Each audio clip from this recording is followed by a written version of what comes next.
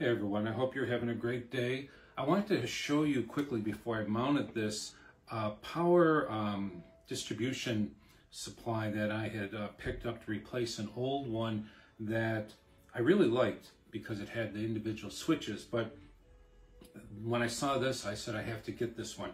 You've got on this side 6 outlets, and each one, hopefully you can see, when I push them, you're going to see a little white light show up here, letting you know they're on. So these 6 are controlled by the switches, which is what I wanted.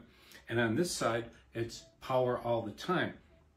It also has a surge protection built in, and it will also tell you if it's grounded, which is always a good thing when you're working with electronics.